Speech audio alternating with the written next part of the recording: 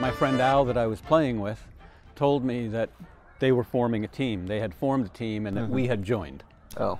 Okay, so I'm on a team now. So I was on sudden death. Paintball was tribal. Yeah. If somebody from another team cheated on you and shot you, wiped their paint off, whatever, that whole team is no good. Yeah. Right? You would talk about that team and trash that team as A bunch of cheating cheaters. team. Yeah, and what team is going to have 15, 20, 30 people on it? Some of the teams were 40, 50 people at that time. And what team's going to have a team that's entirely clean? So everybody hated everybody, but we all played everyone. And sudden death had a lot of talent, and I was learning about the game. And there was a particular day at Ross's field. We were branching out playing at other fields, but we were at Ross's field. And this is still the Westlake Skirmish field? This is the Westlake field. This was probably an event that changed things for me because everything changed after this. It was a team game, and the team had recruited 6 or 8 Bushmasters. At the end of 4 games, it was tied because the rest of the team wasn't any good.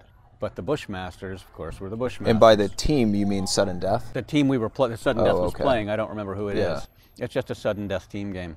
So I thought about it, and I went up to the captains, Stuart and Steve, and I said, listen, I've got a plan I'd like to throw at you for this game, and I think it would work. Okay, well, what is it? Because their plan is, 8 of you go this way, and 8 of you go this way, and 4 of you up the middle, and 4 stay up the flag, and we're done. Okay, we know what we're doing. And I said, the Bushmasters always take the hill because they love the hill, and they rule the hill. So let's send our 4 best players up there, and their only mission is to stay alive, to dig in and like try and back up. One of them should get up at one point and run away and hopefully not get shot, but if he does, it doesn't matter. And we're going to have one person at the base that's just going to watch what's happening on the hill. And that person's going to yell a code word when the Bushmasters pass a particular height, the Rubicon, really. Point of no return.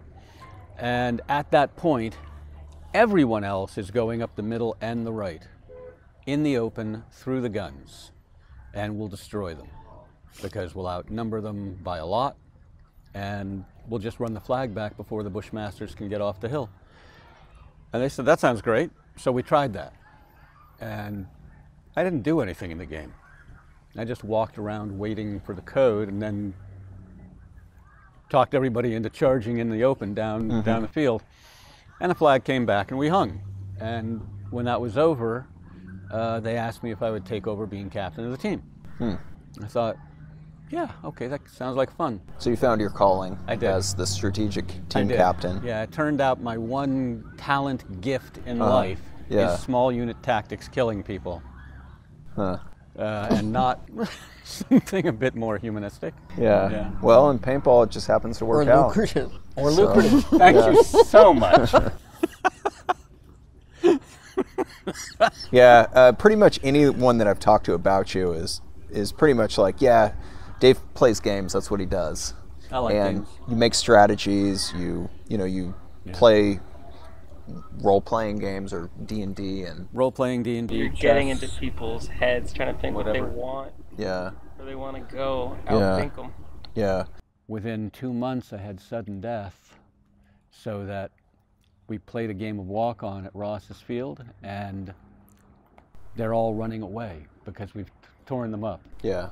And my friend Al comes up to me and says, I had a little tear in my eye watching them run away. And they hated me.